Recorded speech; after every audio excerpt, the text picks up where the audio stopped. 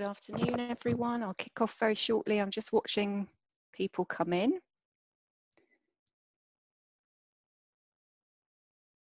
Wait until it slows down, and then I'll make a start.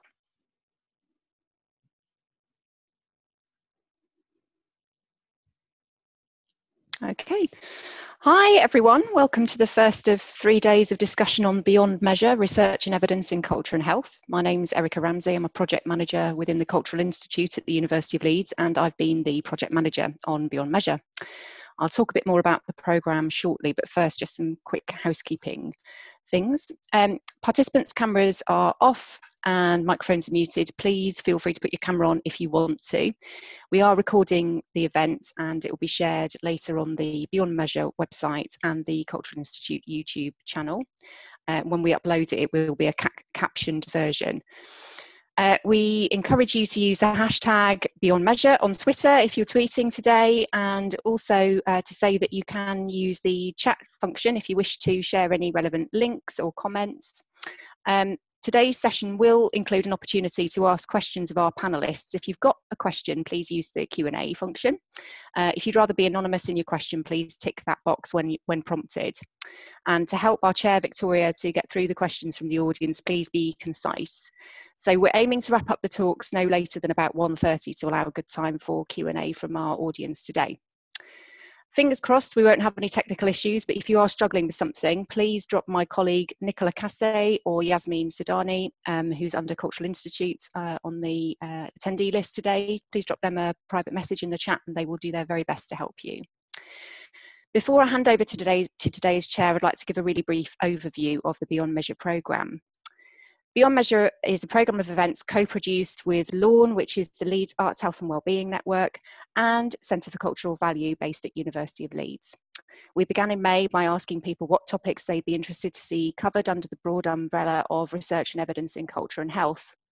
In July, we distilled these suggestions into 3 Twitter chats, one which was on the role of artist practitioner, which was chaired by Nicola Naismith, one on ethics and equity, which was chaired by Awuah Theatre based in Leeds, and one on unpicking who research and evidence is for, which was chaired by the Centre for Cultural Value and the Audience Agency. You can catch up with these discussions online and read reflective blogs which were written by the hosts. In June, we invited artists to creatively respond to the themes of Beyond Measure, and we were lucky enough to be able to commission 10 responses covering media such as ceramics, dance, gardening and poetry. And I urge you to have a look at the gallery on the Beyond Measure website to see more of what was produced. Just finished this week, we've had a programme of creativity on prescription facilitated by Leeds-based artists, the Art Doctors, which was for a small cohort of health sector professionals and trainees who are undertaking action research to understand more about how creativity can make a difference to their personal and professional lives. And we look forward to sharing a video and article about this project towards the end of the week, so please make sure you've signed up to the Beyond Measure newsletter to receive updates on that. This week we have another event tomorrow chaired by Rob Webster from South West Yorkshire NHS Foundation Trust, which is on the nature of collaboration in arts and health. And on Thursday we're lucky enough to have a conversation between Darren Henley, CEO of Arts Council England, and Daisy Fancourt of UCL, who, as most of you will know, is a renowned researcher in the area of arts and health. So please do register for those events if you're interested. We'd love to see you there. So without further ado, I'd like to hand over to today's chair. She is Victoria Hume. She is Director of the Culture, Health and Wellbeing Alliance. And we're really delighted to have her here today, and I'll let her introduce herself in a bit more detail. Over to you, Victoria. Thanks, Erica. It's great to be here. I'm really happy to be part of this series of events. It's been amazing over the last little while to have this going on. So yes, my name is Victoria Hume. I'm the Director of the Culture, Health and Wellbeing Alliance. I'm really happy to be chairing today's panel, and the topic is, what is it about art and culture that can make a difference to our health? We have some amazing panellists who are going to help us answer that question. Dr. Mo Sattar, who's a GP in Leeds with a keen interest in the arts and his own weekly radio show. David McQuillan, who's the Arts and Health Programme Manager for South West Yorkshire NHS Foundation Trust. Angela Awuah, who is the founder and CEO of Mental Health, the Arts. Norma Daykin, who's Professor in New Social Research at Tampere University in Finland. and Mike and Helen Thompson, who are described as serial attenders and organisers of the cultural engagement programmes in Leeds. So each of our panellists is going to talk briefly in response to the question, and then we'll just have a bit of a discussion amongst ourselves, and after that an opportunity for questions from you all. Before I hand over to them, I'm just going to very briefly introduce the work of the Culture, Health and Wellbeing Alliance. So we are a free-to-join national membership organisation. We've got 5,000 members. We seem to be growing by about 100 members a month at the moment, which is great and very much indicates how much interest there is in this area of work. Our vision is a healthy world powered by our creativity and imagination, and we're an organisation that's very much driven by the collective power of our members. We're tiny in terms of resource. There's just 2 part-time members of staff, but we have this amazing body of experience which we hope to share with policymakers and researchers and commissioners to make sure that practice remains connected to policy, really. Our members cover a huge range of practice, from artists working in hospital settings to community arts organisations, museums, academics, and obviously our colleagues in health and social care, local government. We're funded by Arts Council England as a sector support organisation for the cultural sector, but to do that in any way effectively, we need to be working across all of those sectors at a regional, national and local level. So we have regional champions around the country, an arts champion and a museums champion in each of the English regions, and we work very closely with the Lens, which is the Lived Experience Network, and that's focused on ensuring that the voice of lived experience of the impacts of the arts, culture, creativity on our own health and well-being is at the centre of practice and policy. This year we released a report. This is the beginning of me trying to sort of say some things in relation to that opening question, what is it about the arts? We released a report in July that looked at the work of 50 organisations that carried on delivering through lockdown and were specifically focusing on people shielding at home with creative activities. And these organisations use partnerships with health, with local government, with social workers to get creative packs into food parcels, to reach people at home with online work, with postal work, with phone-based work. One of the key themes that came out was that this was really about maintaining relationships for many people with groups that had come together initially to do creative activities or to support museums as volunteers. But in many cases, this creative aspect of it initially was secondary to being able to keep contact with people by phone or Zoom or post, whichever it was, to make sure that these groups knew that they were still in touch with each other. Really, the relationships became the point, certainly at the beginning of lockdown. And I've mentioned that we have members who work in a huge range of ways with the arts, but it's also about types of creativity that perhaps haven't been traditionally seen as professional art making. So cooking, work in nature, walking. It's very clear from recent studies like the COVID social study that Daisy Fancourt is leading through the March Network, that for most of us there isn't a particularly firm line between things like reading and music making and cookery and gardening, if we're lucky enough to have the space to do that. And when it comes to protecting our mental health during COVID, all of these activities have a protective effect, whereas not surprisingly, keeping up with the COVID news is detrimental. Voluntary Arts just released a report based on their investigations into how creative activity is supported, particularly in areas of deprivation. And one of its findings is that at the community level, people see creative and cultural activity as being totally intertwined with priorities around volunteering, sport, exercise. They're not necessarily separated from one another. So to quote the report, this raises the question that if government sees these sectors as separate and people just see community, how can that work in practice? So I'm going to leave it on that open question, and I'll introduce our panellists one by one for their responses to the question. And our first panellist is Dr. Mo Sattar. Mo, would you like to introduce yourself a little bit more and give us your thoughts? Thank you, and thank you to the team for inviting me. I'm really delighted to talk today, and I think it's really important that that everybody on the webinar today hears from somebody who really is on the front line and also in touch with other areas of health within the city, I'm Dr. Morsata. I'm a jobbing GP, partner at the Woodhouse Medical Practice. I also do lots of other things, as Victoria and Erica have said. I also do weekly radio on radiation fever. I also serve as a trustee at St Gemma's Hospice and also at Feel Good Factor, a health and wellbeing charity. And so I feel that I'm in touch with what really is going on in the city, not only as a clinician, but also in terms of charity third sector, and also really advocating for our marginalized communities and bringing people together. I tweeted this morning something that I really believe, which is that no man is really happy or safe without a hobby. And William Osler said that once. He's considered to be the father of medicine as we know it. And I really believe that.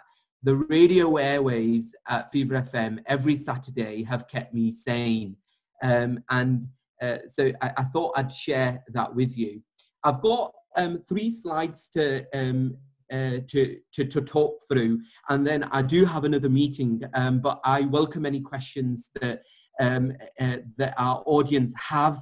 If you get them to me, and I will definitely come back to them.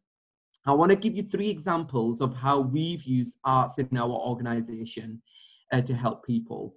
Last year, we underwent a refurbishment program at our branch surgery. The exterior was red and black. That to me equals danger. Now it's blue and green. And as part of our refurbishment program, I really looked at what is the patient's journey. How do I make people feel comfortable to talk about their health and really share their experiences when they're coming to see us? Simon Lewis is part of this sort of team as well, and it's through sort of Twitter handles and sort of communication through the Arts Network that I've been able to get in contact with Simon. And Simon has come along to our surgery, and he's placed pictures like these on our walls, and what a fabulous thing it is. So people have commented on it, patients when they're walking through our, down our corridors. But one of the things that has really helped is that Simon has very kindly said that if someone buys a print, then he will make a donation to our coffee morning.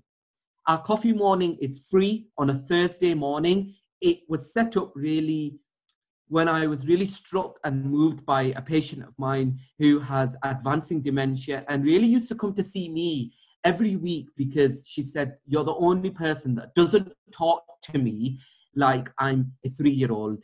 And I realized that we needed a coffee morning. And during that coffee morning, we do lots of amazing things, obviously on hold, but it's fantastic.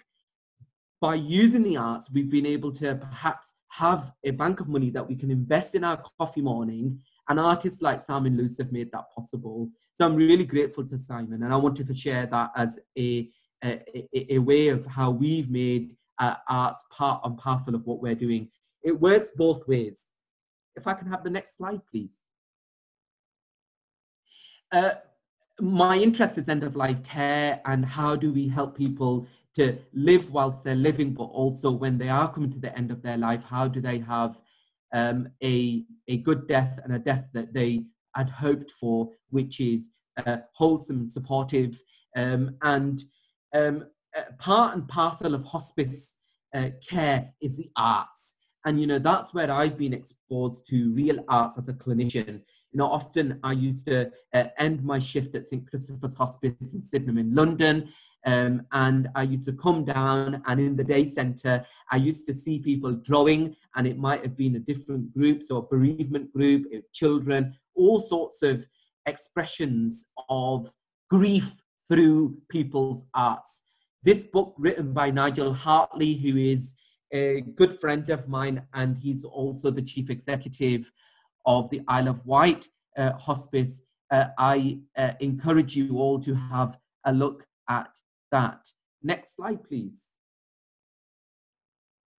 I put out a call at our main branch, it's our main site, Woodhouse Medical Practice. As I walked through, we had sort of canvases on the walls, which were dreadful, I'm sorry to say. They were really dull. They made me feel so depressed. And there were words like suicide and, you know, really dark sort of, that's, I suppose, an expression from somebody, and I'm grateful for them to have done it. But I thought we need to have a change. I put a call out. My sister is a secondary school teacher, used to work at the Dixon's Trinity Academy. Now there's one in Chapeltown, of course, and recently that school won the award of being a fairer school in the Telegraph and Argus. But I asked my sister, who's a science teacher, I said, will you ask the most talented of your final year art students to create art pieces for our walls? That was the brief. Those 15 and 16-year-olds produced artwork like this. Incredible. This is just 2 or 3. I don't know how much you can see of that. It's not a great photo, but they created, I think, 6 pieces. I invited them to the practice. We got them lunch to say thank you. And there's also a letter with their signatures that accompanies this artwork. They focus on a particular artist, and the aim of these pieces was to introduce colour into the waiting room as a way of helping people whilst they're waiting and pondering about their health, their problems, and the situations that they find themselves in. So I really, really hope that I've been able to demonstrate 3 real ways of how we're introducing art into our world of medicine. Thank you very, very much.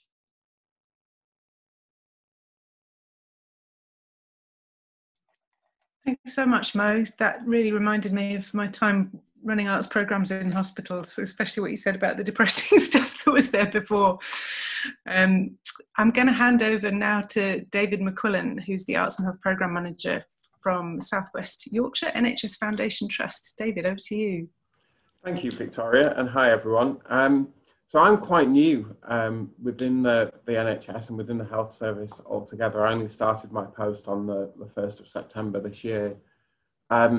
Before that, I was Chief Executive of an arts organisation, so I come from the arts sector rather than the health sector. Towards the end of last year, I had my own lived experience of mental health. I found myself with secondary mental health services, and that led to a few changes in my life. I've been working within the arts on arts and health work for about 18 months before that, and it was something that I was very passionate about. And the question about what is it about the arts is really interesting, and stepping into the world of the NHS with all of the research, you can pick up, so the World Health Organization report details out what it is about the arts that is so effective, and that is that it works on multiple levels. There's an aesthetic level, there's an emotional level, and there's a social level, which backs up my belief that I'd always held that the arts was more effective than other positive activities, say joining a running club or a gardening club. During my time working at Square Chapel in Halifax and during my own crises, I had a thought personally what it was to me that I thought the arts did differently and why the arts were so effective. And for me, it was very much about vulnerability and the sense that arts can be effective even if you are participating, if you are making or creating, but they're also effective and have health benefits if you are observing or listening or attending a performance. And I think that that's because if you're creating something or you're emotionally engaging with something that somebody else has created, you are opening yourself up in a way, and you are opening up a sense of vulnerability in a positive sense, in the sense that vulnerability and that fragility is one of the most amazing and beautiful things about us as humans. And I think when you are in that space and you're listening to somebody else's music or watching somebody's performance or performing or creating yourself, the connections that you make are just much more profound than they are in other walks of life, because you both have that access to your own kind of innate vulnerability, and through that your humanity. One of the things that always stuck with me through the participatory projects that we did at Square Chapel and that I've done in the arts is how they impacted on people's identity. So we would work with lots of people that would come to the project who would identify as something to do with their condition. So they would identify as, I'm so-and-so and I've got an eating disorder, I'm so-and-so, I suffer from anxiety and depression. At the end of that project and the experience, when we'd ask them to tell their story, it was so interesting how that had disappeared. The way that they described themselves and the identity that they held for themselves was different, and it was much more wrapped up in what they did and what they created within the project. So to round up for me, I think what the arts do importantly, and I think to pick up on what Mo said here about no man is safe without a hobby, I think there have been studies dating back to the 70s that show if you take away that sense of kind of enjoyment, the sense of doing something where you experience that state of flow, where you're doing something not because it's essential, but because you want to do it. For me, that's drawing or painting. But if you take that away, people become incredibly unhealthy quite quickly. I think it was 2 or 3 days into the study where they took a cohort of healthy, happy people and asked them to stop doing things that they enjoyed. I think they had to stop the experiment after 2 or 3 days because they all exhibited symptoms of serious mental health disorders. And I think the arts, as well as connecting you to other people and do something that connects you to something much greater and bigger than yourself, gives an individual autonomy, a sense of control that might be lost if you're feeling ill, a sense of purpose, and a sense of relatedness, by which I mean a sense of belonging. And I think belonging is different from fitting in. And I think what that connection to other people, that profound connection you get by being vulnerable and exposing yourself in that way, gives you a sense of belonging. It's not a sense of fitting in, it's being accepted for who you are, being certain and confident in your own identity, and doing something positive. That's it. So thank you. I'll pass back to Victoria to introduce the next panellist. Thanks, David. That's a really, it's a really interesting point about vulnerability and belonging and how those two might go together or be kind of jointly enabled by engaging in creative activity. I'm going to hand over now to Angela Awuah, who is the founder and CEO of Mental Health the Arts. Angela, over to you. Thank you, Victoria. Hi, everyone. I will tell you a bit about myself and my personal journey with the arts, and then go into what we've done with Mental Health the Arts. So I've been a long-term carer for my mum, who was diagnosed with paranoid schizophrenia, and I've been caring for over 10 years. Just a background, so I'm from inner South London, and I came from a council estate with poverty and bad social housing. And so I grew up being quite depressed and suffered quite heavily with suicidal thoughts. And my way of rebelling during my teenage years was to go out partying and raving with my friends who were 18-year-olds while I was 14. But something that I realized was that I love dance, and listening to music made me come out of myself. So outside of raving, I was very reserved, suppressed a lot of my emotions and feelings. And in school, when I did have an explosive moment, they would just say, oh, you needed anger management. It's because at the time, there wasn't any therapy. There was just like a school nurse. So for me, dance enabled me to express my emotions. And it wasn't necessarily me dancing really aggressively, but for me, it was like searching the innermost part of my being and expressing myself through movement. And so over the years, dance for me has felt like healing. Healing from trauma, healing from like negative emotions and thoughts. And over the years, that's changed me in terms of like I've gained a lot of gains more self-esteem, gains more confidence. I'm much more bolder in expressing myself and my opinions. And in fact, it's given me the edge I needed to be able to speak out more on my personal journey. Specifically with culture and how culture, I think, plays into my personal experience is whether it's going to a museum and looking at artifacts from Africa or going to a concert and listening to like traditional music, I feel at home. And I think that's what a lot of the emergence of art, or the merge of arts and culture, enables people from Black and ethnic minority groups or migrants or refugees. It helps us to feel like we're back at home again. And sometimes the movement from coming from your hometown to a host country, there's a lot of change and you're not always familiar with.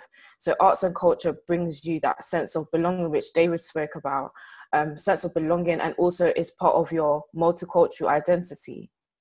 Specifically with mental health, the arts, and I started that off the back of being a carer, becoming a carer, and also just not seeing anything to do with the arts, specifically with young people. So initially when I started, it was a platform for young people to express themselves through the creative arts. And that was just me giving enabling any young person who was creative to just share their creativity on a platform which was quite public.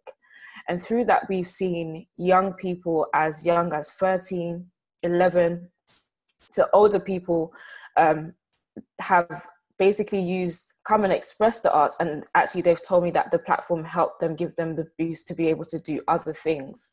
So we had, well, she wasn't young, but we had an older lady.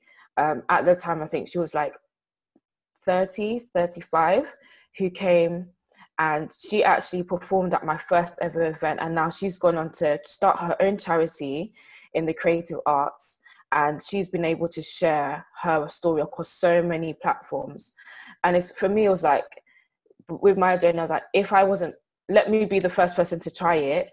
And if it doesn't work, then of course it doesn't work. But at least I've shared and given people a platform to be able to do that. So we've done events, and we did social action projects with the National Citizen Service. So that was working with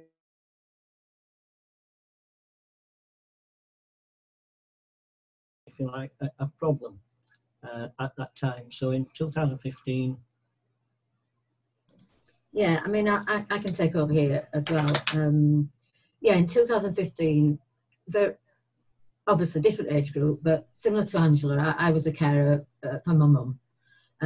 She had dementia. My father died, and she got dementia, so she did need care. So I stopped working and helped to look after her. But as Angela will also know, it's all engrossing. When you're looking at, you don't have any time for yourself when you're a carer. It's very difficult to make time. It's easy to make the excuses and say, well, I haven't got time, I have this to do, I have that to do. And it's also finding an opportunity. And I'd picked up a leaflet about a community project called Young at Arts. And I'd showed it to Mike, and then, as you do, I put it to one side and thought nothing else of it. And so I'm going to put it out and say that I looked at it as well, as Helen said, and I thought we have to do this because we need to get Helen out. We need to get Helen for at least an hour a week thinking of something different. From caring, yeah, because I was suffering from depression and anxiety, and I very much relate to and found it quite emotional listening to what David and Angela said, because I too have suffered from depression and anxiety. The first time ever was when I had postnatal depression. I don't need to go into that, but you know, sometimes then you are more susceptible to have these sorts have issues. So yeah, very much looking after my mum. I did get bogged down with it. Because you're the person there that's in. You feel a lack of control. I don't know if Angela, you felt like that, but I think a lot of things with the mental health is a lack of control in your life, and that makes it a lot worse. But whereas when I then went along to the Young at Arts project, which she wasn't going to do on yes, the sorry, day. we're jumping about a bit, and well, so Helen wasn't going to go, but well, I made her go, and we turned up. I knew that my intention was that I would then actually drop Helen off, because the arts weren't for me. I didn't want to do anything of that nature, so I was going to walk off. But then I realised straight away that when I said I'm thinking of going off, she said, "Oh well, I'll come with you." I said, no, you've got to stay. So because Helen had to stay, I then stayed, and we went back then the week after, and the week after, and the week after, and then we got involved in the arts. We've not looked back since, which is why it's made so much difference to Helen by us doing that. And from then we've sought out any and every event that we could find within our neighbourhood, Leeds, as it were, and we've joined in. Well, yeah, because it's opened so many doors. Because the original Young at Arts was a project. I don't know if any of you know about it, but it was a project that was a joint project between Yorkshire Dance, the Grand Theatre, Leeds Playhouse. So it was quite a few different places, and that got us to try out different things. And I don't know whether you want us to answer the question: what difference do the arts make to mental health and our well-being? Which I think quite a lot of you have covered anyway. And it's made such a massive difference, because when you're suffering from depression and anxiety, it's like you're in a fog. It's like you don't exist. You don't feel part of the world. You don't feel part of life. You have no self-confidence, self-esteem. You've lost your own identity. Well, that is my experience. And so this was just such a wonderful experience. You felt you were freed from the worries. For that, while you are interacting, and whatever activity we do within the arts, you're so engrossed in it. And it's the physical interaction, it is the emotional interaction, and the most important thing is the human interaction. It's sharing with other people. It's massive. That is the massive thing. It reconnects you with society. It reconnects you with other people. And it allows you to start to live again. And I would then go on to add on from that, just to highlight that yes, we get the social interaction, because then we're not just sitting at home watching the telly or anything like that, but we've become fairly confident speakers. If we keep well, from a personal point of view, if I keep my emotion in check. And if I don't interrupt. We've danced, as I say, we've done the flash mob, we've done creative writing, we've told stories in public, we've told stories on the radio, we've done the play in a day and the film in a weekend. But the final sentence I want you to just focus on for a moment is the arts give you life back. Yeah, they do, and it's opened up such a variety, because we took it's taken that first step, and that first step was very difficult, and we know that first step for other people is very difficult, and I think that's irrespective of age. We have tried very hard in a lot of the things that we've done, the activities, the production, everything, is trying to get people involved. I mean, ours is primarily age 55 plus. Except we're mid-60s. yeah, right, okay. But when you go around, so we've done knocking on doors, not just a leaflet drop, so a leaflet doesn't do it. We've knocked on doors, trying to encourage people, say what it's done for us. But as I think, so I did read something, one of you had written, one of the pieces in Beyond Measure was sometimes when you say the arts and culture, the shutters come down for people who have not had that experience before. They say, it's not for me. But then if you could draw it out of them a bit more, most of them have been to the theatre, they like music, they like dance. It's that I think it's how you approach it. It's getting over those barriers in the first place to get more people to have a go and think, yes, it is for me. So I'm really heartened by the fact that you're now encompassing, because people, when you say arts, the people's perception of the arts varies. And now that you say, well, through COVID, it encompasses nature and so many other aspects. And I love the way that the GP was talking about the young people in college doing those pictures, which I thought were wonderful. It's connecting people. It's giving them a reason to do it. So yeah, I'm waffling on a bit now, but I do think there's so much that the arts does have to offer, and for everybody of all ages. But it's the practitioners that are so important. That's what we found, isn't it? It is. Yeah. And it's the arts that are varied, as I've already mentioned. We've been involved in so many different things that have improved our life, and we never dreamed that we'd be on a stage, that we'd talk on the radio, that we'd do all these things that we've done. We've found it inspiring. It's been, and we'll keep going as something that we will continue to do for as long as we can. But what I personally have found as well, though, is that men don't join in. Men don't want to do the arts. And as I already said, I wouldn't be doing it if it wasn't for the fact that I fell into it and then realised how good it was. If you don't do it, you don't know how good anything is. And I've tried, I do walking football as well. And I've tried to encourage all the walking footballers that I'm in contact with that, why don't you come along and do this or do that or do the other? And I think there's an inherent gene within the male species that says we don't do arts. And we only actually get into arts if something has forced us into it, like, me with my wife, for example. Something has to happen for them to actually decide they want to go there.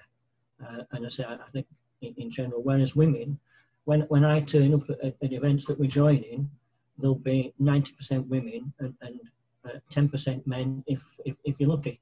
I'm quite often the only man there, which I'm really disappointed for the other males because they're missing out. And I think that's probably, I ought to stop there now. Probably. Sorry if we've talked for too long. No, not at all. I think you're bringing up so many important points, and that point about the sort of disproportion, but the preponderance of women doing this work is I think that's reflected across the country. And our membership within the Alliance is 80-something% female. So it's definitely something that I think we need to look at more carefully. I might come back to that point if I may. But I was just really struck in so much of what all of you said, that there's this sort of inherent generosity in it, and that all of you started off doing this because in relation to your own health perhaps, and then have found all sorts of different ways of expanding that so that you can provide more access to this work for other people, whether it's through the work that you're doing. Angela, you were talking about the woman who came along to your first session and started up her own organisation. There's this amazing sort of knock-on effect always, and it's something that strikes me quite often, that it begins with oneself and then just becomes about trying to offer other people the thing that you've found has supported you, which is a really amazing thing about this sector generally. I wanted to ask the panellists, actually, is there anything that you would like to pick up on in what your co-panellists have said? Any questions that you've got for each other? There was so much in there. I wanted to pick up on Mike's point about gender, because that's really interesting. Just wanted to say that I don't know if it has to do with like education and how arts is integrated into the curriculum, and how normally females are more likely to do the extracurricular dance sessions or drama sessions, and how just over time that ends up like having a domino effect, and then it's just no longer a choice. It's more of, I'm going to watch football rather than dance or go to a spoken word session. But then I've also seen amongst the young people that I work with, I feel like I'm gonna like counteract what I said, but the males that tend to join our sessions are more into spoken word and poetry rather than painting and dancing. So I guess it just depends on what's being advertised and how it's promoted in different settings and what it looks like. And normally, like you mentioned, like maybe if you're the first person to start as a male, then more males will tend to join. Sometimes, like you said, I think Helen said, was when it's the first step, it's normally the hardest. Yeah, exactly so. And we used to run singing programs in hospitals, and that there was it remains a very sort of female dominated groups, but the men that have joined those groups obviously have benefited in exactly the same way. But it is a sort of cultural thing, isn't it? And how I really like what you say, Angela, about it sort of almost no longer being a choice. It's almost like it just isn't an option somehow. Does anybody else want to comment on that gender issue?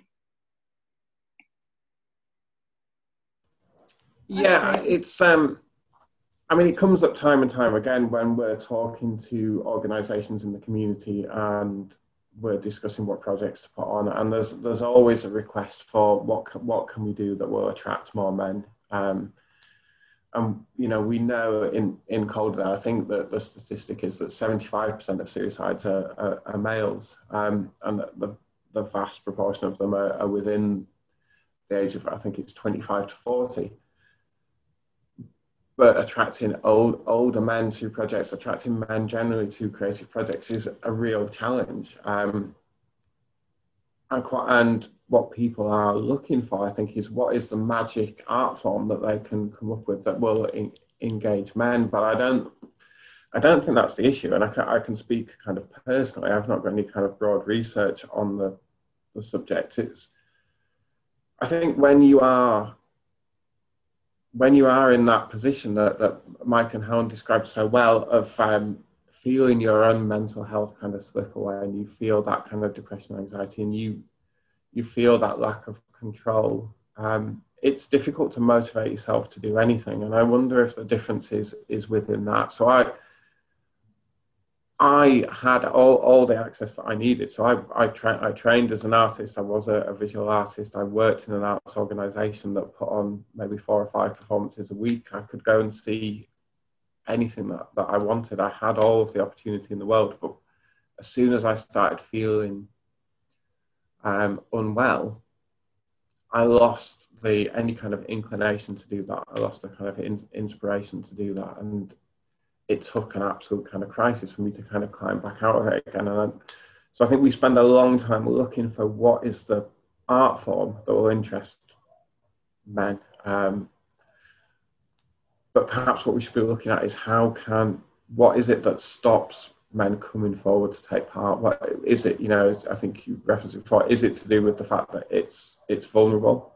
And particularly if you start to feel negatively about yourself, you expect that to be male, to be a man, is connected with strength and the opposite of vulnerability, and you're trying to hide the weakness that you see in yourself anyway because you're feeling unwell, and you don't connect the two things together.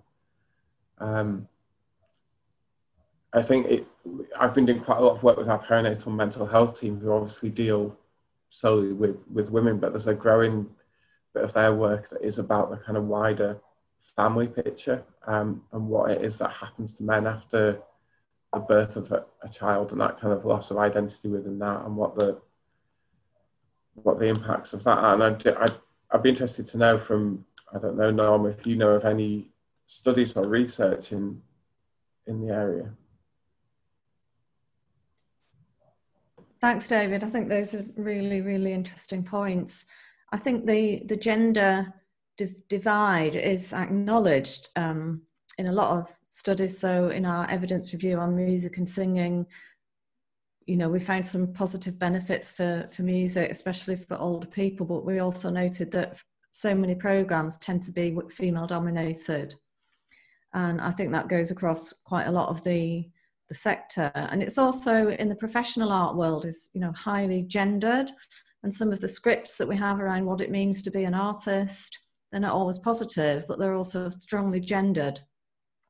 So the idea of the genius, the male genius suffering in the attic and only having any recognition after their death, you know, as June Boyce Tillman has talked about.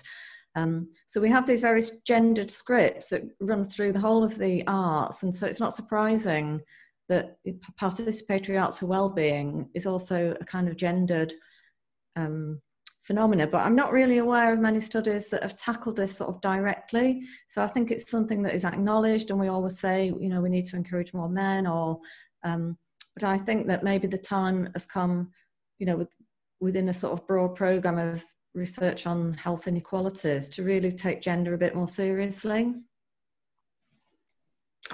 Yeah, I'd certainly agree with that. I think we had a webinar the other day which featured a really brilliant young artist called Amano Inai from the West Mids, and he has just done his first exhibition which came out of his own mental health crisis, but when he put the exhibition on, he specifically targeted young men from his own community, because he was very aware of this divide and the fact that he knew a lot of young men that were struggling to talk about their mental health. And so he wanted to use that exhibition in the same way that you've all described, you know, starts with you yourself and then it catalyzes all this other stuff. He was using that as a way of trying to support conversations with other young men. And so I think some of it is about, and it was really successful, it really did communicate something and gave people a space to talk about things that they'd felt that they hadn't felt able to discuss before. And I think it's something to do with role models too, and the more men that talk about the value of this work, as you've done really eloquently, Mike and David, I think that all helps, because it just makes it feel more accessible to others. Were there any other points that came up for you all in that earlier conversation? Go for it, Helen. Yeah, I thought what Angela was saying, I think she sort of highlighted and mentioned about education, and that depends on your age as well. When we were back in school, because I went to a grammar school, it was very academic, and the opportunity for the arts just wasn't there. So it was a totally different learning environment from what it is now, because I did also, part of my experience has been working in schools with primary school children. And the opportunities to participate in the arts were very limited for old people. If drama was just an after-school project, a house play that might have been done every year. If you went down the academic route, then you dropped out after a year. You didn't do drama. It wasn't, even in class, you would not encourage, as they do now, they encourage children from primary age to speak up, speak out, express themselves. That is part of the curriculum in primary schools and high schools. They're given the opportunity to speak, express themselves. We were not given that opportunity. So that's another thing, that being able to speak and perform, we never experienced that, whereas they do drama now. But I think it's very much so with the choices of, as you're going through school, you're trying to choose, you go down certain routes, and so yeah, I very much agree with what Angela was saying about it's determined during your education. So education has something should be involved, and making it all right for males to do the arts, so that children grow up. When you see little children, they're happy out there. They're happy to get dressed up. They'll dress up. Girls want to be boys. Boys want to be girls. They're happy to dress up. They're happy to have fun. They're happy to perform. They love performing. They love singing. They love acting. But then when you get to high school, then that's and well, even before that, that's when all the expectations, the gender expectations, sort of kick in, and yeah, I can't think of all the words for it, but so yeah, I think it starts with education, doesn't it? Very much so, Angela. I think it needs to start at school, how good the arts is for you. And they've done a lot of work in schools over the past 10, 20 years about mental health, but I think it's exploring it and how the arts can help and it's not just dominated by, well, the boys go and play rugby and football, and the girls do something else. So yeah, a bit waffly there, but if I can just say something there, that it would be nice if doctors started to put a prescription out that you need to go to a writing squad class, or you need to go to a performance class, and not just always giving you a prescription for a tablet that's supposed to help you with anxiety. It would be better to prescribe, go to 8 or 9 of these things that you can do in art and find which one suits you best. Yeah, I know that's not going to happen, but yeah. Well, there is actually talk about it. I've read quite a few things about that. That's one of the ideas is arts and culture on prescription. it is, yeah. Isn't it? So that is one thing that they're looking at. Bring it on. Yeah, one thing that I would add, and I've been thinking about this, is it's not just, we did mention that it's actually the people who are running the events, the artists, they have to be, it's their skill and their people skills that are so important. Because when you step through that door, I do remember that first time when we did go to the Young Arts Project, and we were met by this wonderful person. She was just lovely. She brought you in, and you felt that you'd known her all your life. She was warm, friendly, welcoming, smiley. Come on in, join in. You were felt. The big thing was you were felt to make you were comfortable. All the events we've taken part in, you're comfortable. It's supportive. You're important. Yeah, you're made to feel part of the group. It's not judgmental.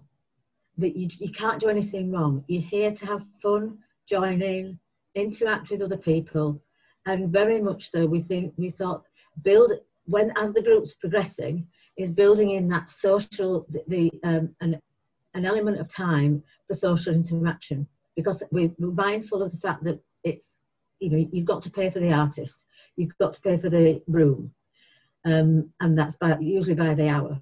So you have to leave that space. So the artist might be going somewhere else, but the people within the group then quite often want to socialise and have a chat. And so it's providing some space. It doesn't matter if it's a shared space or whatever, where they can interact socially before or after the activity, because that's a massive part of it.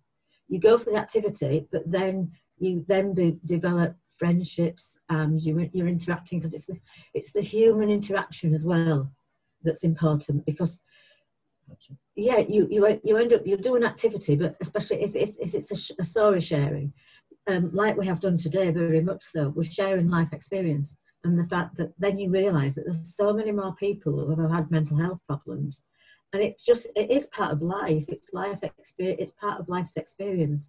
Because through life, as you get older, I think you look back and you realise you're adapting all the time, and that they're like critical times in your life when you're adapting and going through puberty. You go to university, you start to have relationships, you get married, you have a family. Then your parents start to get older, you become a carer. Massive role changes in your life when you go to work, and it's how do you deal with that?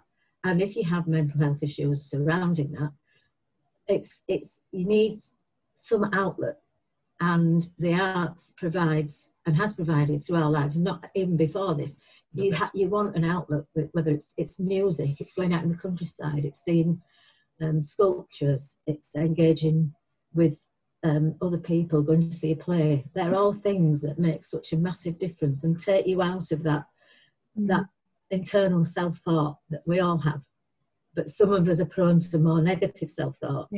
And all the arts offers you that opportunity to escape from that. The arts offer it the best because they have a multitude of events, if you want to term it that people can go to and experiment with and try. Whereas if you talked about gardening, then that can either be the most dangerous thing you can ever do to yourself, because I personally have experienced cutting the electric line with my lawnmower 4 times now and managed to survive. But it's not funny, is it? I'm told by my wife I better not do it again. Yeah. You're on your own in the garden, so if you do have an accident, if you fall, then you maybe lying there for a while. You get aches and pains because you start bashing the ground with your spade. You're likely to get more problems gardening than you are at the arts. That's for certain. Yeah. Walking football, I do that. I do enjoy that. It does have a bit of a social aspect to it. You do get some exercise, clearly, but it doesn't help you to be able to speak on stage. It doesn't help you to be able to tell a story on the radio. It doesn't help you to do so much things. It's great. I enjoy it. But the arts, for your mental health, for your well-being, is just the only thing you can go to in that respect to help you. That's my view.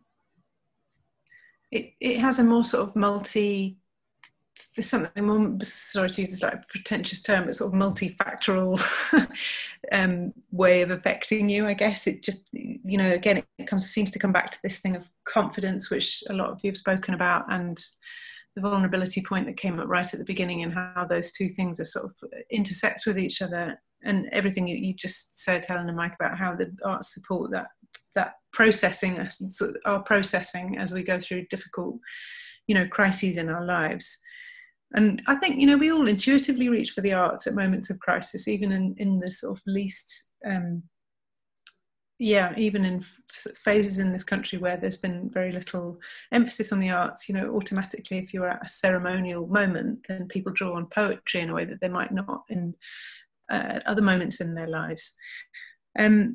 That's really, I think it's really important that you brought up that point about good facilitation and how the people running this work, how vital that is for the process. And that is a role that I think sometimes gets missed out, and we tend to think of the arts as sort of emerging from nowhere, but it is very much about the people who are making that happen, the facilitators or the artists, or whatever they might be called. There was something specific I was going to ask, but it's flown out of my head. There was some really interesting follow-ups though in the chat. There was a couple of examples of some groups that have done great work to specifically bring men into these activities in Scotland and in Leeds. And an interesting point about whether opening up in a group might be a factor in the gender gap, and whether that is something that's also off-putting to men, I guess. Just going back to that point about facilitators, I don't know if any of the rest of you have any thoughts about that, the importance of that role. Is it something that's sufficiently recognised, do you think? Yeah, I think so. I think how you facilitate depends on how much the audience or the people you're working with can trust you. So, like for me, because I'm fairly young, working with younger people, they don't look at me as a figurehead facilitator role. They look at me as big sister or my older cousin. So they're able to, I find that they engage more because of that. I think also your wording and language and how you speak as a facilitator also has an effect on how much people engage in the work that you're doing. Someone's asked a question about well-being activities, and I think the way you advertise and the way you speak in your facilitator role can either bring about a positive or negative effect on the work you're doing. And I'm trying to find words to explain what I want to say, but I just find that as a facilitator, I think the first thing you should probably do is actually try the work that you're actually advertising or doing with the people that you're working with, because the effect it has on you and the energy you have from that would also spill through into the work that you're doing. So as well as trying it out for yourself, definitely the language, what you use is very key, and how comfortable you are with the activity will also infiltrate into the people that you're working with as well. Yeah, I hope I explained that in the best way possible. You definitely did. I think it's a lot of it's about time, isn't it? I mean, you talked Helen and Mike, you were talking about the sort of time around all of the work as well, and how important those social times are. And I think one of the things that perhaps we are seeing shift slightly is funders' understanding of how important time is, and that it isn't just a question of just turning up at a space and working with a group of people, all that preparatory time that you've just described, Angela, but also the sort of cushioning around the project is what's so important. And I was going to talk a little bit about partnership at some point. I think, you know, a lot of this work that you're describing is happening in partnership, and building those partnerships is such a big part of how this work is effective. It doesn't just happen in isolation. I'd be interested to hear whether you've worked, I mean, David, obviously you're working in the context of the NHS. How important is that sort of partnership aspect of it for you? Yeah, it's incredibly important. I think that that's challenging for organisations outside the NHS. Speaking from personal experiences, that it's quite complicated to understand the intricate workings of the NHS from outside of it, where my perception was definitely that it was just one big lovely thing called the NHS, and actually the structure is much more complicated than that. I think there are partnerships emerging now, and we've got some really good ones emerging in Calderdale. I think one of the areas that has come up a few times that it's interesting to talk about partnerships in connection to is social prescribing, and I think that you know, I think it was really illustrative the way that Mike and Helen talked about it, because that's very much the way that most of the people I've come across talk about it, which is you know, Mike said that it's something that should be happening, or people will talk about it as something that they know is sort of going to happen at some point in the future, without realising that it is something that is happening now. And one of the very real issues we have with it in Calderdale is a tension between the voluntary and community sector and the social prescribing process, because I think they feel slightly put out in terms of that partnership delivery, that no funding was diverted in their direction for the activities that people would be referred on to. And I think for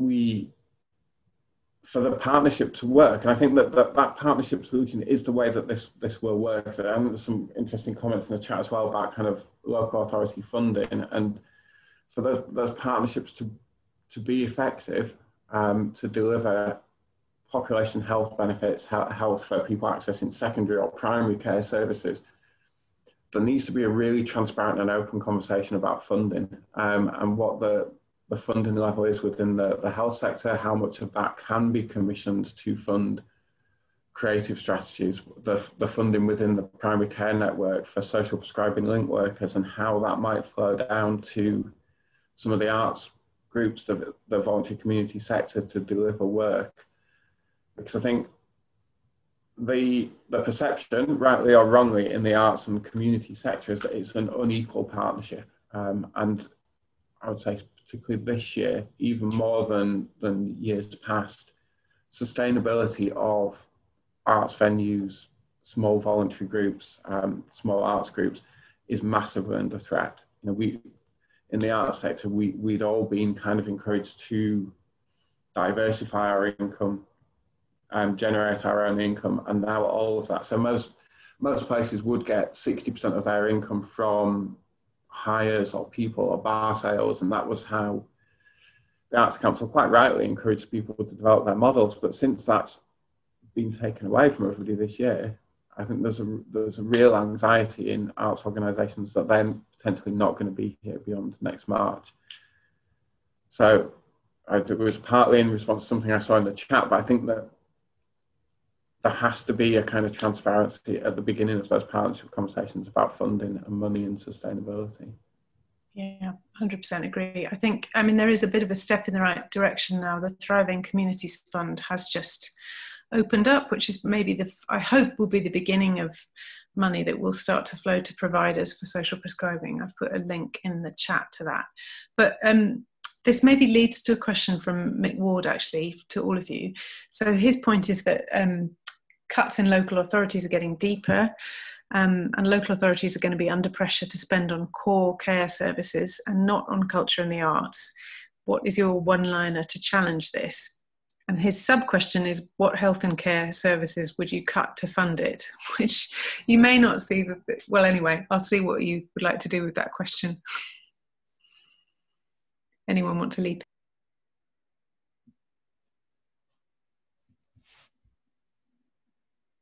Oh, you're muted, Victoria. Oh, sorry. Norma, go ahead, and then we'll come back to Helen. I was going to say very briefly that it just brought to mind that study of the Breathe Magic, where they did the Young Magicians program and compared it to physiotherapy outcomes for children with mobility issues, hemiplegia. So they showed that the Magic Tricks project, training young people to do magic tricks basically as part of a summer school program, had more effective outcomes than the kind of occupational therapy and physiotherapy that they were being given to give them more movement in there. So if you're looking at that very sort of pragmatic, very healthcare commissioning kind of conversation, you have to start with what is the problem that the commissioners have and how you're going to solve it, rather than starting with the art form and thinking, what can we do? And I'm not suggesting that should dictate the entire research agenda, because research questions are so much more broad than that. But I think if you're in that space, you have to sort of start with the problems facing the commissioners and think about how the arts can address those, not the other way around. Thanks, Nora. And Helen? I think it's bringing to the fore the fact that the benefits of the arts projects to the health, and ultimately it's all joined together. It's all part of the same circle. Then that reduces, if it reduces anxiety and depression, you've not got the same costs of visits to the GP. The drugs, if you're not having to take the same amount of drugs. I know I had cognitive behaviour therapy. There are a lot of people. The waiting time for therapy is really that's a long one. People are waiting a long time, and if you're suffering from anxiety and depression, you need help now, not in 3 months' time, because well, you need it in 3 months' time, but it's there. And the hardest part about mental health is accepting it, that you've got it yourself, taking that step to a GP and admitting that you have a problem is a massive step. And if you then have to wait 3 months to receive any support, apart from, say, medication, that intervention needs to be there straight away. And the arts have a massive role to play in that. And it's like someone else was saying, it's all a big picture. It needs to be collaborative, and the biggest problem is the funding. I found that with all the different agencies that I had to contact regarding when you were a carer. Same in school. I did learning sports, special needs, and all the different agencies. It's trying to get everyone to work together. And I know where you're coming from with funding, but the benefits to the NHS is that it will reduces the need for people to then contact the NHS and be treated by psychiatrists, psychologists, therapists, because it's dealing with some of the problems. So there's a benefit there, a cost and a health benefit. There are already a lot of arts groups working together, and I think even more so that's going to become important. Within Leeds and the Yorkshire area, there's Arts Together. I think they've got over 55, definitely more than that, different arts projects and arts providers, because there's Opera North, Slung Low. I know we went to an event through Yorkshire Dance, and they're all collaborate. And I think that's another thing. It's the funding. They all get, it seems from our perspective, and the bit that we've had involvement in with the funding is you get a pot of money from the Arts Council. You might get a pot of money from somewhere else. But it seems to be kept within so if it's given to Yorkshire Dance, if it's given to the Performance Ensemble, they're all understandably very precious about their pot of money. But because we've worked with and participated with the different groups, so with Yorkshire Dance, Performance Ensemble, the Playhouse, the Grand Theatre and the other ones, you suddenly realise that, well, they're all working to the same objective. So if they pool their resources, they're going to be, their money will go further. They've got more expertise and skill. If they share the skills, share the good practice, then, you know, they really need to start working together. Everybody wins. Everybody wins. They need to collaborate. And that's a big thing that we thought. But you do find, not saying all, but the different groups can sometimes seem as though they're very precious about their specific area.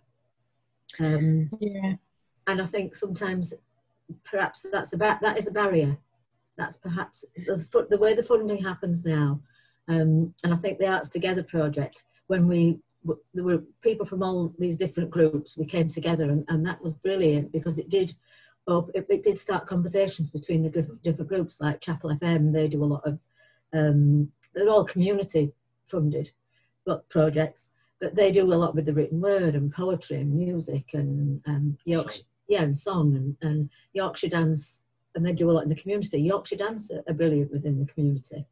They do a lot of outreach work, so do the Playhouse, and they've all got these skills, and they've got these people who are really brilliant practitioners. I mean, we've come across some that are just they are so skilled. They're amazing in the interpersonal skills and the way they can.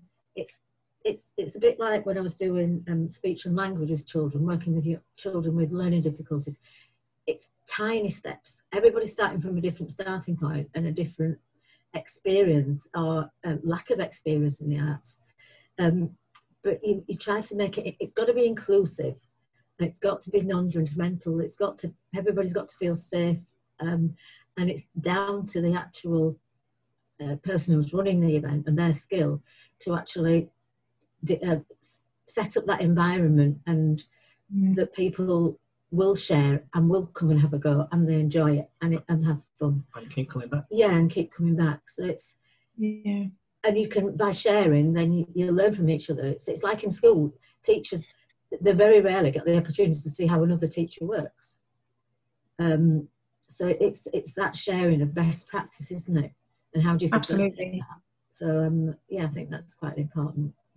Yeah, so there's three main points that are coming out. There's the preventative aspect of the arts, which should be a sort of a big tick in terms of funding coming from local authorities. Then there's the more kind of targeted approach that Norma was talking about, where you're looking at the local priorities and how you can address those in quite a specific way.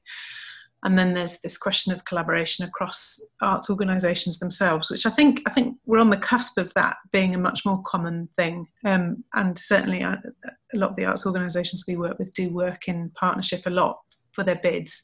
And if that comes from the funders as well, we'll be in a good position to sort of reinforce that message. I wanted, if you don't mind, I was going to move on to another question. There was a question about the first step, because this came up a couple of times, that first to help people into different activities that they're perhaps not used to. And one person was asking about any strategies that you think might help people take that first step. Is there anything specific that the arts need to do to try to get over this sense that people feel of it not being for them? Angela, have you got any thoughts on that one? No thoughts on that. David? Yeah.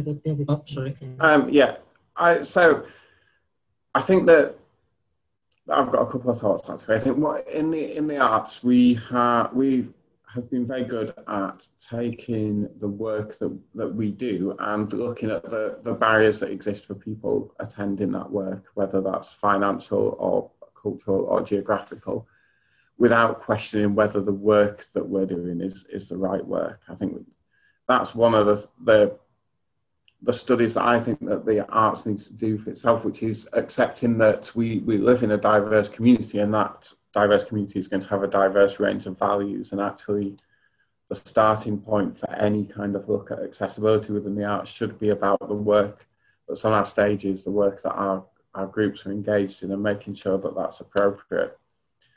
I think beyond that, some specific examples. One of the projects that I was involved with towards the end of my time at Square Tapper was picking up a project that I think started in Brighton, the Gig Buddies project for people with a learning disability. So it was a really simple kind of volunteering scheme that matched people up with a person with a learning disability with a buddy, a volunteer who had similar interests, and they would attend cultural events or groups together.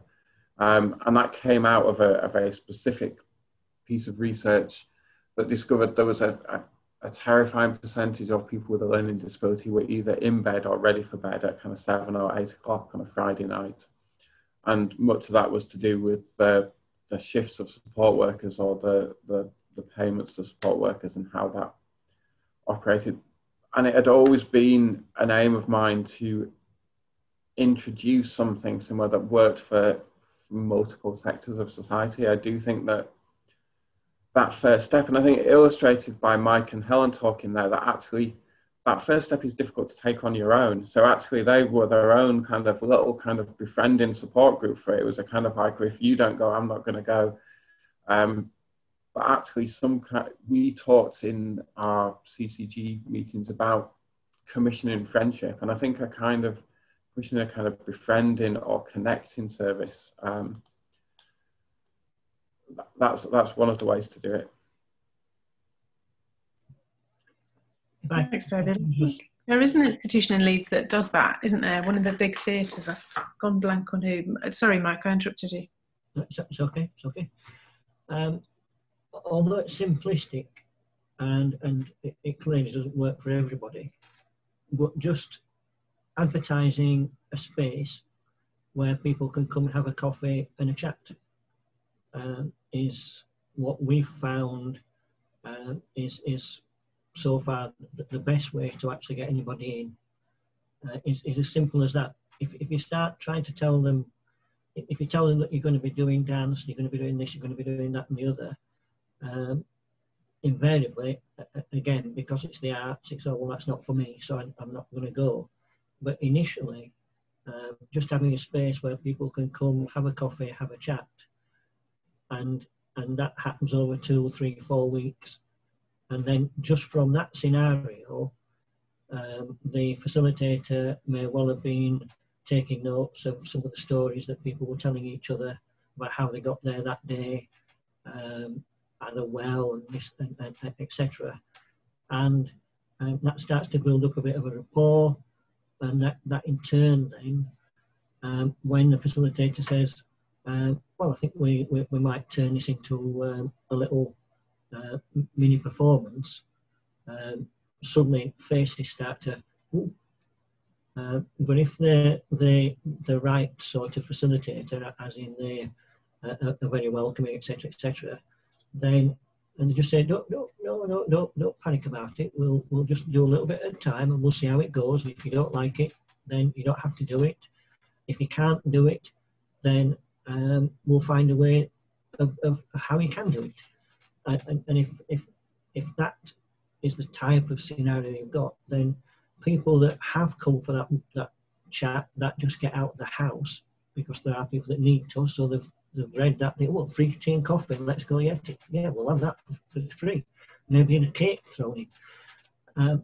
You then keep them, provided you've got the right facilitator, as I say, that is not overbearing, or you got that step wrong when you do a little bit of dance and stuff. Just be nice and welcoming, and allow people to, as I say, first of all, just gradually get into the groove of being there, and then from there you can get them to start doing something else, and a bit of writing and a bit of this, and yeah, it does work. But you don't get hundreds in, but it is a small way of getting people in. Sort of pace, isn't it? Getting and building a safe space first, rather than starting necessarily from the arts bit. Yeah. Anybody else want to come in on that? I've got another question. If not, no. Okay. So this is from Robin Dowland. at the Centre for Cultural Value, we've been reviewing literature of different topics that fall under the culture, health and wellbeing umbrella. And a lot of the published literature focuses heavily on outcomes over process. So how might we rebalance the scales so that we can showcase the importance of the in the moment arts and cultural experiences? Go for it, Norma. I think that's something that I've been saying for quite some time, that the kind of research paradigms are in a way borrowed from evidence-based healthcare, where it's really all about showing outcomes. And I think if you want to show an outcome, like a reduction in depression or something very tangible, then that's clearly the right research model. But the whole range of arts and health experience is so much broader than that, that we, those sorts of research models aren't going to give you answers to other kinds of questions about maybe the gender issues or the ethnicity issues or the experiences of people who take part in some of these projects. And also, I think behind that, there's an assumption that if we just only can produce the right outcomes and tick that box, then suddenly we'll all, the arts will be funded. So I think there's a kind of pragmatic sense that we need to show these outcomes in order to justify being funded, which is kind of true. But then there may be also instances where we do show outcomes and it still doesn't necessarily result in more funding, because maybe those outcomes aren't the ones that are privileged or prioritised by commissioners, or maybe it's a good well-being outcome, but there isn't an associated cost saving. So it's really complicated. But I think if we take a step back, there's another level to this, which is about how do we understand and how do we research ourselves as a sector? So what are the political, social and kind of geopolitical processes that lead to some things being recognised, some things not being recognised, things about scaling up, and all those questions about how we operate and succeed as a movement are really, to me, they're important research questions that we should be asking. So that's why I've been looking at things like social movement theory, and also boundary work and boundary objects, and looking at artists as boundary workers who have to shift between different sectors, and what makes a successful boundary object or what makes a successful boundary project, I think are really important things to understand. So we need some of our research agenda to be addressing some of these questions and not just trying to measure outcomes as if that's the kind of the holy grail, although it is important, but it's certainly not everything. I think that work that you've been doing on social movements, Norma, is so helpful in just giving us a completely different angle on this work that stops us from getting trapped in, I suppose, sort of competing ideas about which art form is better than which other art form, and all of those kinds of questions which have haunted us for a while, I think. Angela, it looks like you would like to answer the question on funding, is that right? Yeah, so one of my other hats is I work for the Paul Hamlin Foundation as a program coordinator, so I have a little bit of knowledge around that. So the question was asking specifically, are funders informed by researchers? And the question is no, not all the time. It depends on what type of fund it is. I know for the Paul Hamlin Foundation, there is I think it's called Arts for All fund, something like that. And I know specifically there is someone who is a researcher, who's hired as a researcher to give insight into the work. But that doesn't mean necessarily that the candidate that's applying for the fund has that knowledge prior. And then the second question was, should a grant award mean that a funder will connect you to an academic research program? So not necessarily, and something that I would suggest, which I've done, is when I have a specific project that I'm working on. So for example, I did a pilot program for carers last year called the Arts Program, and I specifically requested on social media for an academic researcher to come on board, because then that helps with evaluation in the long term. And not all the time, the grant funder wouldn't always connect you with an academic researcher, because I don't think that's always their remit to do so. So definitely spread your wings or your net wider, cast your net wider, to ensure that you have academic research on board, because that will help with evaluation in the long term. I hope I answered the question. I think that's really good advice about forming relationships with researchers, and if you're working on a sort of longer term program, I'd really recommend that. I think often we feel under enormous pressure to do all of the work of evaluating and researching ourselves, and it's impossible. You can't have the objectivity you need necessarily, and there is huge sort of willingness and skill out there if you can connect with the right institution. And if anybody specifically needs help with that kind of thing, then we'd be very happy to offer advice through our regional champions. And so, yeah, do feel free to get in touch with us about that kind of thing. Someone in the chat mentioned moving to a more digital world in the current time and digital poverty. I suppose it's a general question about how you think this specific moment is affecting what we're all doing, and how is that impacting the value of the arts, which I'm very interested in myself. Has anybody got any thoughts about that shift into digital? How's that impacted your work? David?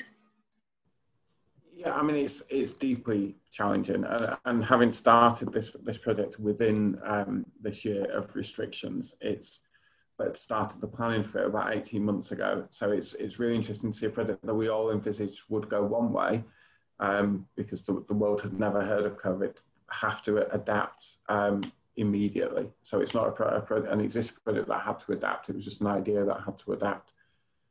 And I think the focus for us has to be on what projects can you do where there's a digital element, but how that actually fosters a connection with people, that so whether that's within a household or within a support bubble. So one of the projects that we're looking at is Carnegie Hall's Lullaby project, so working with our perinatal mental health team. So that's pairing up new and expectant parents with musicians, so that interaction can happen digitally. But the outcome of that project is a personalised lullaby that that family then have with their new baby, and that encourages greater mental health, greater parent-child bonding in that early years, and a reduction in postnatal depression. And I think that's been the key for us this year, is how can you use whether it's digital, post-based, phone-based interventions to encourage interpersonal connections in what's become a much smaller world for everybody. But I think that genuine human connection is still important. The digital poverty aspect is enormously, as we've seen with kind of health inequalities, everything has just been exaggerated this year by the pandemic, so that levels of poverty and digital poverty are being exacerbated. And we work in many areas where one of the most important considerations you can make for digital work is that it is accessible from a phone, and that's access to a computer, a desktop or a laptop computer is not always possible. I think you still run into issues to do with data and cost and economy, but that's been the only solution that we can make, particularly once libraries are closed and people can't engage to computer libraries. I mean, I think, not to make it a political point, but I think there was perhaps a bit of amusement when Corbyn suggested a kind of digital infrastructure that would give high-speed broadband to every family, but I think actually nobody would have known that what's happened this year would have happened, but that would actually have been a massively valuable investment. It would. Thanks, David. And gosh, this has flown by. It's 5:02, so that's all we have time for as a panel. I'm going to hand over to Erica. Sorry that we couldn't talk about that more, because it's a huge area, but I'm sure the conversations can carry on elsewhere. Erica, over to you. Hello, thanks everybody. Just a quick wrap up from me. Yeah, the 2 hours nearly have really flown by. I'd like to thank all of our panel, Norma and David, Mike and Helen, Angela and Mo, and particularly Victoria for brilliant chairing and making sure that we got through a lot of those questions. Thanks to everybody for their thoughtful and insightful contributions, and to those of you that have posted questions and made comments as well, and also for giving up your time today to come and hear what everyone has to say. As I said at the top, we have another couple of events this week, one tomorrow lunchtime, 12 till 2, which is all about collaboration. There's a link to that in the chat. If not, you can find it on the Beyond Measure website. And Thursday is the In Conversation with Darren Henley and Daisy Fancourt. From the Beyond Measure team, thank you very much for chipping in today, and look forward to seeing you another time. Thanks very much.